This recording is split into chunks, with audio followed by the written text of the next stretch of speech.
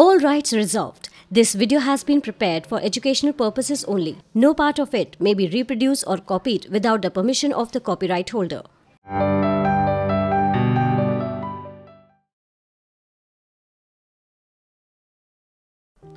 Sound is an interesting phenomena, but it is not easy to understand.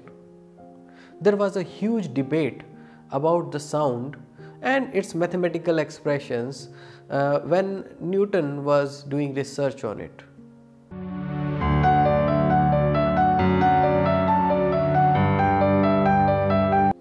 Hello everyone, I am Sachin Kumar. Welcome to S. Chand Academy. And today in this lecture we are going to discuss about acoustic waves and especially the speed of sound. What are acoustic waves? I am going to explain this in a while. But what is sound?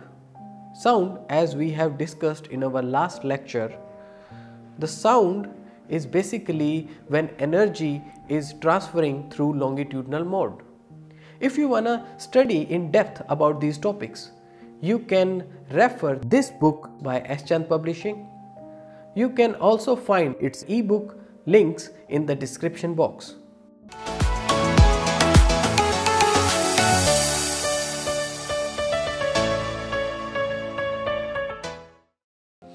In our previous lecture, we also found that so there is a relation between the pressure difference and the density difference of a medium on which the velocity of sound depends. So we in our last lecture we found that there is some pressure difference Pe and there is some density difference rho e, and kappa is the constant of proportionality in between them, which is totally a property of the medium. But we don't know this property of the medium. How to calculate this value k? So there was a great debate on this, and we also summarized our results like k is equal to c square, where c is the velocity of sound waves in air. In this way we can find its velocity, but in all equations we have this value kappa, which is still a mystery for us. How to solve this? How to get rid of this? So there was a great debate how to derive the formula or the expression or understand about the velocity of sound in air. Newton came first. Newton started the debate, started the expression, and he imagined first of all I am telling you, when there is a change in density in the gas, then obviously there should be a change in temperature in the gas as well. Where there is a higher density, the temperature will go higher, and where there is a lower density, the temperature will go lower. So thermodynamically this should happen, and this is the basic phenomena one should notice at the very first stage to understand this phenomena. So Newton said, this phenomena should be an isothermal process. It means, he said, the temperature of the whole environment should remain the same. There should not be slight fluctuation, because the temperature difference between two nearby regions is very small. And also when the temperature difference is very small, then we can also say that this temperature difference, so from the higher temperature to lower temperature they transferred heat quickly, and finally they reach to the same temperature again. That's why isothermal means same temperature.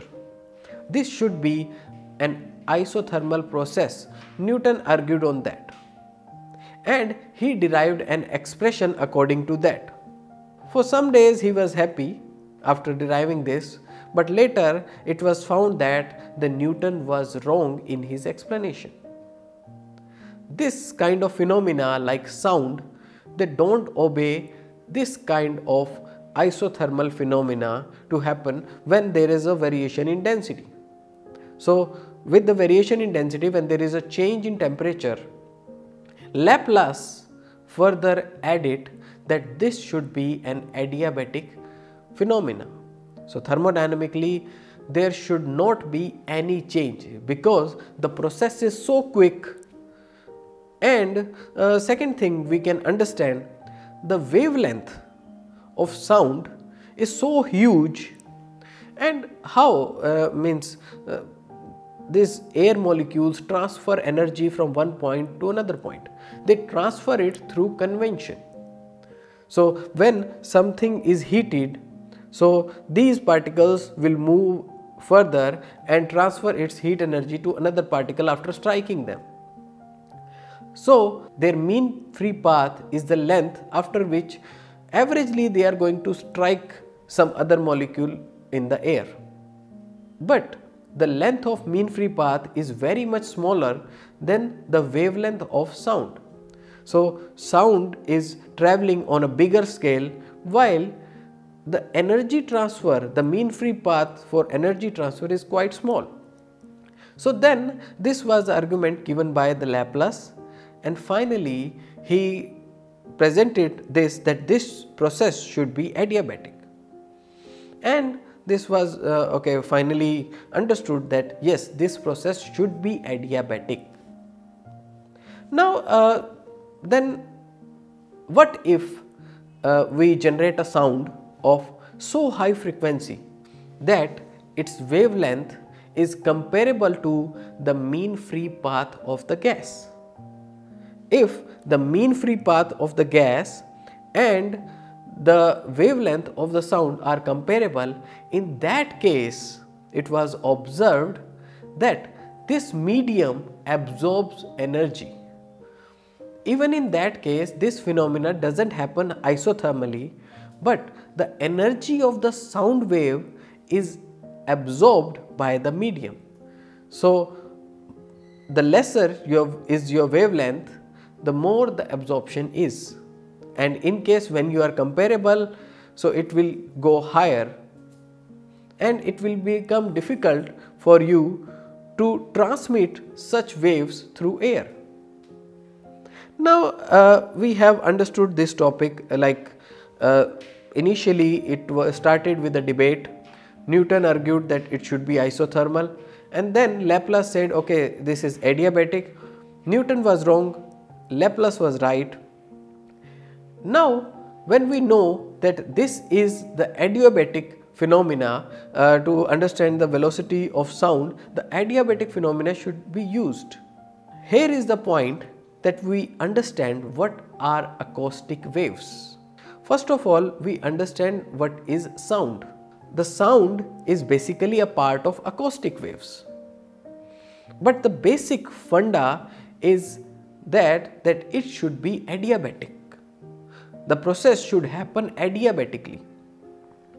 In acoustic waves, the energy transfers from one point to another point using compressions and decompressions as usual, just like sound waves, and this should be the adiabatic process. The broader definition is of acoustic waves, and the sound wave is a part of it.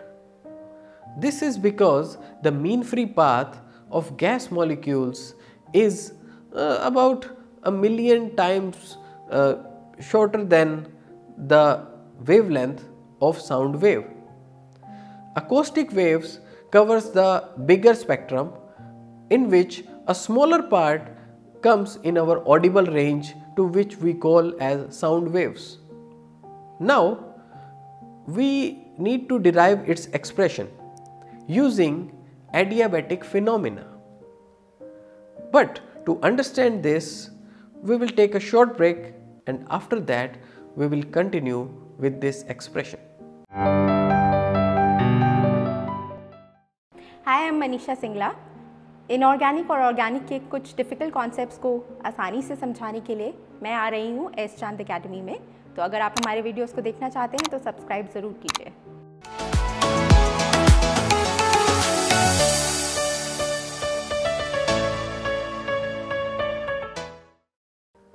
Welcome back to S. Chand Academy. Before going to the break, we were discussing about the adiabatic phenomena, acoustic waves, sound waves, and now we want to derive an expression for the velocity of sound waves. Now, from an earlier expression, we know that pressure is equal to kappa, this quantity rho. And now, if I differentiate pressure with respect to density, I get this value kappa. So, this is the basic relation I can get. So, I am defining P naught and rho naught at this place. That is why I am writing this naught here. This is the very first relation. Now, we are going to derive it further to know about the velocity of sound. So, basically this is an adiabatic phenomena. So, in case of adiabatic phenomena, we know that P V gamma is equal to a constant. This equation defines adiabatic processes in which P is the pressure of the gas, V is the volume, and gamma is a constant which is defined by Cp by Cv, specific heat in constant pressure and constant volume. So, like that. So, PV gamma is a constant. Now, you know that this V volume and density are inversely proportional to each other. So, I can write it like this: volume and density are inversely proportional to each other. So, in this way I can write P is equal to a constant and rho raised to the power gamma. So, I can write it like this. Further, in this expression, now we have this condition: P is equal to constant rho raised to the power gamma. Now, if I differentiate this, I get dP by d rho, which I can correlate with this quantity dP by d rho I have derived earlier, and on differentiating on the right hand side, I will get something like gamma P divided by rho. So, first differentiating and then substituting the value of P from the earlier expression, we can write this expression like this. Now, dP by d rho is this quantity gamma P by rho. Now, guys, we also know that C square is equal to this quantity kappa, and this kappa is equal to this quantity dP by d rho. So, overall C square can be written as gamma P by rho. So, this is the simplest expression in which we can explain it like this. Now, we want to simplify it further, and to simplify it further we can multiply and divide it with volume V. In the numerator we get this value PV, and from the equation of state we know that PV is equal to KT, where T is the temperature of the medium, in our case this is air, and density into volume accounts for the mass. So, this is the simplified expression in which we have gamma K T divided by this value mass. But this is the mass of one molecule, but we can further simplify it. We can multiply N, which is the Avogadro number, KT in the numerator and N in the denominator. So, finally, this value Nk becomes R. So, gamma RT divided by this N into M becomes a quantity which I can write as mu. So, earlier it was the mass of one molecule, but now this is the molecular weight of the gas. In this way, the final expression for the velocity of sound becomes gamma RT by mu, and square root of this. In this way we can understand the temperature of the medium, the temperature of the air is a responsible factor which can vary the velocity of sound in air, and also the molecular weight of the molecules in the air in between source and the receiver also determines its velocity. Heavier the molecule, lower will be the velocity of sound in that case. In case you come to an environment where you find helium and you speak there, you will find that the velocity of your sound will increase, and as the velocity will increase, its frequency will also increase. So you will observe a high pitched sound in that case. Now from the kinetic theory of gases, we also know that this quantity kT is equal to 1/3 of mv square, where we take the average of this quantity v square, and basically this v square is the mean square velocity. If I substitute this in the earlier derived equation, I get a quantity like this, where c square is equal to gamma by 3 v square average, and on further simplifying this equation we get c average is equal to gamma by 3 v average and square root on this gamma by 3. Finally, this is the expression where gamma is the constant which defines adiabatic processes, which is the ratio of Cp and Cv. V average is the average velocity of the air molecules. In this way, it seems that the velocity of sound is somehow proportional to the velocity of the molecules in the air, or when the molecules are moving they are also carrying sound with them. But this phenomena is not that easy and straightforward to understand, that air molecules are carrying the sound with them, or with their average velocity the velocity of sound is being determined.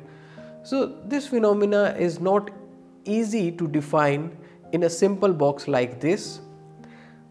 In a nutshell, I can say that the average velocity of sound is approximately half the average velocity of air molecules in air.